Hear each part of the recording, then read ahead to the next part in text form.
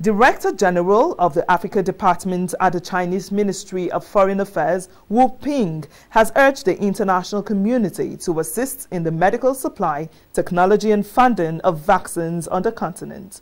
Wu Ping stressed that it was crucial to start the manufacturing of COVID-19 vaccines on the African continent, adding that aid alone cannot solve the issue of vaccine in Africa. In the meantime, the head of the World Trade Organization, Ngozi Okonjo-Iweala, has warned that waiving intellectual property rights for COVID-19 vaccines will not be enough to close the huge supply gap between rich and poor countries. Data shows that poorer countries, which make up half the world's population, have received 17% of doses, a situation the World Health Organization has labeled vaccine apartheid.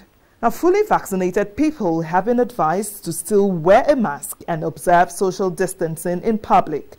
WHO Europe Director Hans Kluge said on Thursday that neither testing nor receiving vaccines is a substitute for adherence to COVID-19 safety measures. Talking figures, the total coronavirus confirmed cases have reached 166 million, with 3.4 million deaths on record.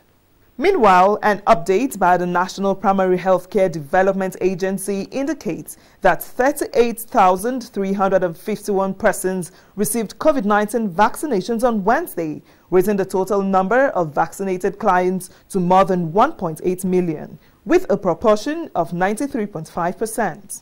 Away from health, Israel unleashed another wave of airstrikes across Gaza early Thursday, killing at least one Palestinian and wounding several. And Hamas fired more rockets even as expectations rose that a ceasefire could be coming. Prime Minister Benjamin Netanyahu has pushed back against calls from the United States to wind down the Gaza offensive.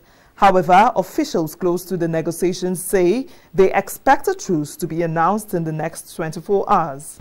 A giant slab of ice has calved from the frozen edge of Antarctica into the Weldon Sea, becoming the largest iceberg afloat in the world. The European Space Agency measures the iceberg at 175 kilometers long and 25 kilometers wide, and is slightly larger than the Spanish island of Mallorca. That's a global update. I am Joyce IKEOGU.